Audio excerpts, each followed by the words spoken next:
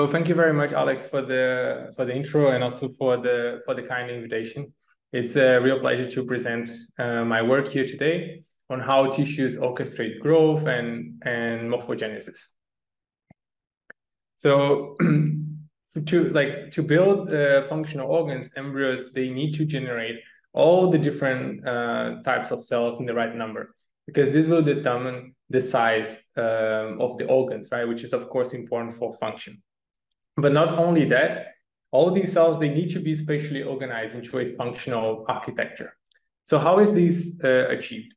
So one way of doing that is the so-called bang-bang approach. This is this is a term, bang-bang, that is born from the engineering field, that is normally used to describe systems that change abruptly from one state to the other. And if we apply this concept to morphogenesis, this would mean that organs first grow, they make all the single pieces, and only when they reach the correct size, they would switch to a organization phase. While this is quite efficient from a theoretical point of view, it's actually an exception in biology. What we often see is an approach that I like to call the multitasking approach, in which growth and organization actually happening at the same time. And this means that proliferating, migrating, and differentiating cells, they all occupy the same space. So although this is quite like a hallmark of developing tissues, we don't really understand fully how the different processes are coordinated and how the multitasking is actually achieved. However, we do know some things. So the temporal coordination at the lineage level of the different behaviors has been widely studied. But what we know much less about is actually the spatial coordination at the tissue level. And that's going to be the focus of my presentation.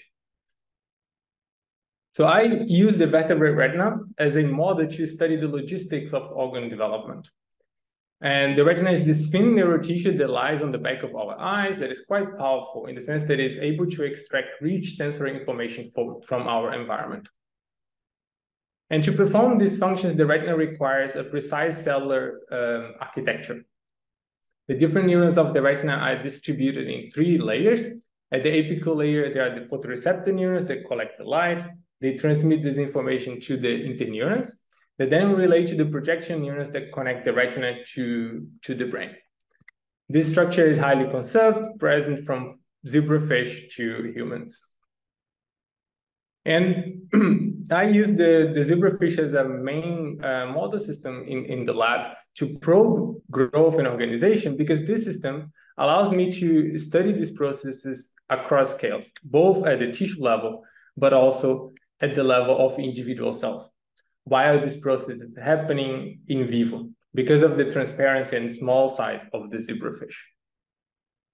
So how does the retina grow? So the retina starts as a pseudo-stratified epithelium in which progenitor cells, multiple progenitor cells, are actually connected to both ends of the tissue. And these cells, they move their soma nuclei apically where they divide. And by doing so, they generate more cells driving the growth of the tissue. Eventually, these multiple progenitors, they start to differentiate. So they make neurons that they also need to migrate. And these cells migrate actively through this crowded environment. And by doing so, they build the 3 different layers. But as I mentioned, all of this is happening at the same time, the growth and the organization. And I've been really interested in understanding how are these complex behaviors coordinated in space. To start, I focus my attention on the emergence of the apical layer of neurons, because this layer replaces the mitotic zone of the neuroepithelium. So we thought that this could be a good starting point to look at coordination. And the first question I asked was, do these cells even move? Because they are born at the apical surface and reside at the apical surface. So intuitively, one could think that they could simply stay there. However, when we looked at these cells live, we saw that they actually undergo substantial translocation across the entire thickness of the neuroepithelium before returning to the apical surface, where they will fully differentiate and perform their functions. So here you can see a representative trajectory However, we looked at like all the cells that we looked so far, they show the same transient relocation. And this behavior was observed across the entire epithelium. Here you can see the cells in yellow moving back to the apical surface. And I hope you can appreciate that this is happening as the tissue undergoes substantial growth. So we discovered that zebrafish and photoreceptors in zebrafish undergo this stereotypic translocation. But is this a fish-specific thing or a fundamental aspect of retinal formation? To ask this question, we collaborated with a tissue bank in the UK, and we looked at photoreceptor position in human embryos. We saw that in younger retinas, photoreceptors are distributed along the apical basal axis. But in older regions, they are more restricted to the apical surface, which is consistent with the idea of migration. This motivated me to establish retinal organoids in the lab that I grow from human iPS cells. And also in the organoids, I observed that in early stages, the photoreceptors are again distributed along the apical basal axis, but they become more and more restricted to the apical surface as development progresses. So it recapitulates the primary tissue, and we then could use this system to look at cell behavior live. And when we label the photoreceptor cells in the developing organoids, we could see that they also do undergo a bidirectional translocation, very similar to what we had discovered in the zebrafish. When we put these trajectories side by side, there are differences which are expected because of the differences in thickness and developmental pace. However, we also notice similarities. So if we focus only in the shape of the trajectories, we can see that the basal movement is often more directed than the apical movement. This motivated us to ask, how do these cells actually move? And we went back to the zebrafish where we could do, we could look in more detail at the cytoskeletal machinery. And now I will just summarize some of our findings. So we discovered that during the basal movement, microtubules are important. And if we destabilize microtubules that we see in the apical attachment, these cells no longer move. However, when they turn back to the apical side, these stable microtubules are no longer present. What we see is the appearance of enrichments of actomyosin at the cell rear. And if we interfere with the actomyosin, these cells are no longer able to migrate. So we propose that photoreceptors use distinct cytoskeletal machineries to move in different directions. This knowledge also allowed us to interfere with the system and ask the question, which I think is the most interesting part of this project. So why do the photoreceptors move in the first place? Why spend all this energy to return to the same spot? And to answer this question, we need to go back to the tissue. So I want to remind you that the retina is highly proliferative, and all these cells here labeled in gray, they need to divide at the apical surface of the tissue. And if they are forced to divide away from that region, they tend to delaminate. So we reason that perhaps the photoreceptors, since they are born so early, that they need to move away to make space for the incoming divisions. To test that, we block now photoreceptor migration across the entire retina. So here you see in the control group, the photoreceptor cells are at where they should be in the basal positions, and the mitotic cells appear at their apical locations.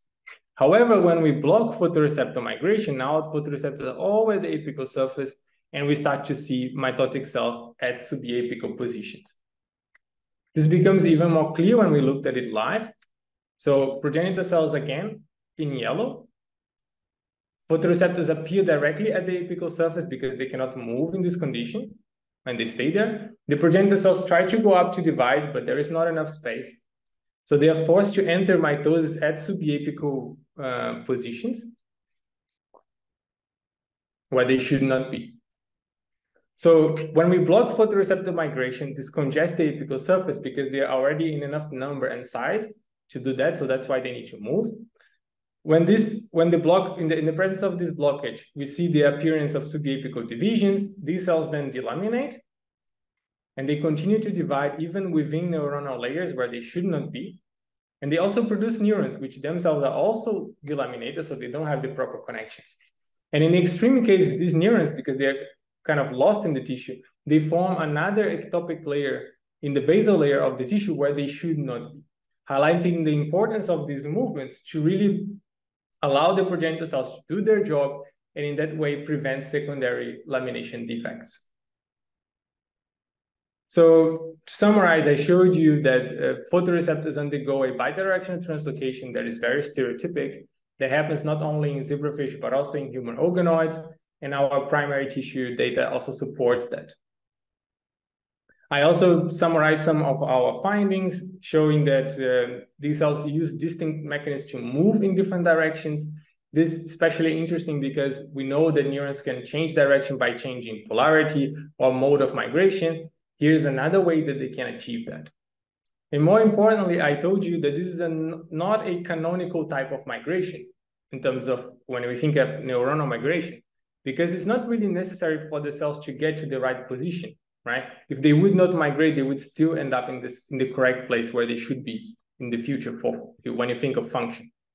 Instead, this migration actually drives the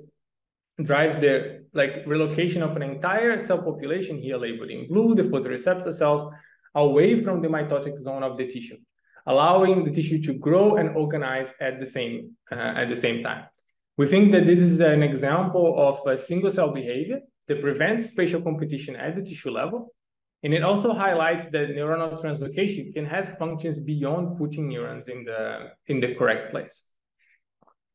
So with that, I would like to thank the whole lab. So this work was developed in Karen Onden's lab at the Max Planck Institute in Dresden initially, and now at the Gulbenkian Institute of Science here in Portugal. Special thanks to Elisa and Jenny, who worked with me closely on this project.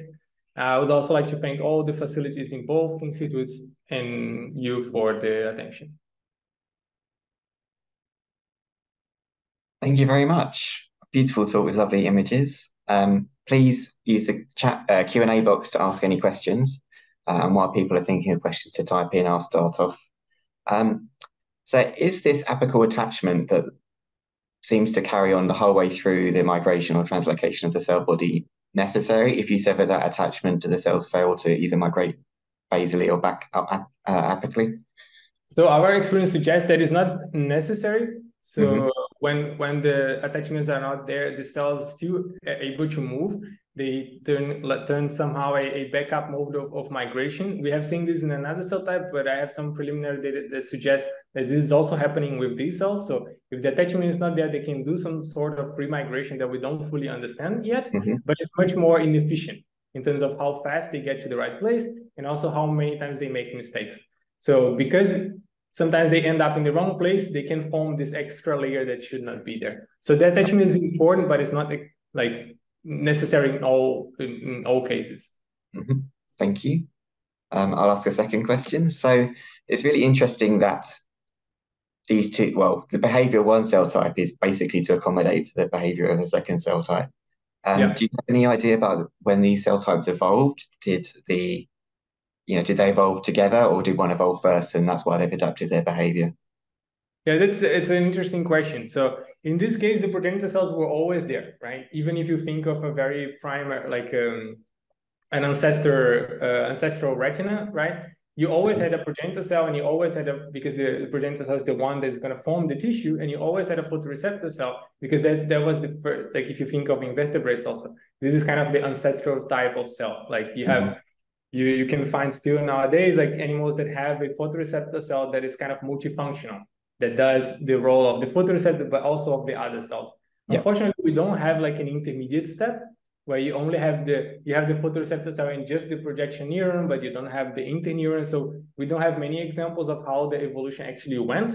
But that's like part of the hypothesis, that initially you had like one cell type that did all the things, and then you had like a division of labor, kind of with the evolution of new cell types.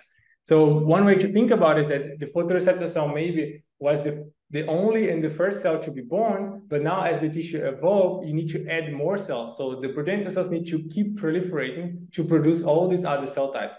And then maybe in the ancestral retina, there was no need for movement. But as you start to make more building blocks, and these building blocks were added later, then you needed to make or continue to protect that space where the progenitor cells need to divide. So, but that's like very a lot of speculation. Like we don't, I don't think we have the models to test this, unfortunately. Okay, great. Very interesting. Thank you. So a couple of questions from the audience. Vivian Valencia says, amazing work. Congratulations. Thank When you. you block the PR migration, are those PRs normal? Do they differentiate normally? Or could the migration actually be relevant for exposing the PRs to environmental cues to promote their differentiation or maturation? Yeah, so that's definitely an important question. Our experience suggests that they are fine. Like when we looked at the markers and the morphology, so we have this transgenic line where we block the migration of all the cells, and they seem completely fine. We haven't done yet any like behavioral analysis or functional analysis to see, you know, if there is any functional impairment. But just looking at morphology and position of the cells, it doesn't seem to be the case. Okay, thank you. Nicole Edwards asks, are there any congenital or developmental diseases associated with the failure of photoreceptors to migrate? Not to my knowledge. Also because we didn't know that they migrated in the first place. So that's kind of the first evidence that these cells are migrating. It would be really interesting to see. There are definitely many neuronal migration disorders that affect the different parts of the brain. But even those, like, there are very few reports of like defects also in the retina in those patients. But I don't know if it's just because it has not been the focus of these studies or because the defects are not really there.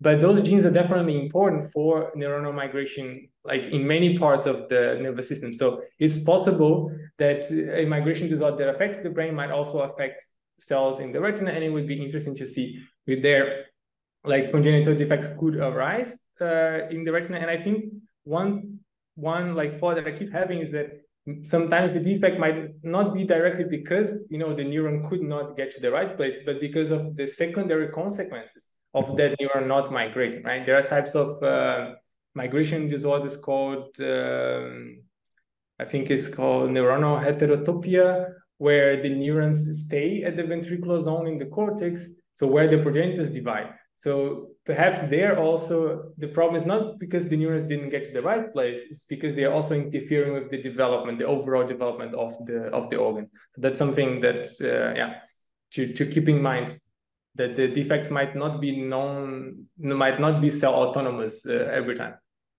Okay, thank you. We have time for one more question, but you've also got a couple more. So if you could answer those in the chat during the next talk, that would be great. So David Ossolan asks, do both rods and cones migrate?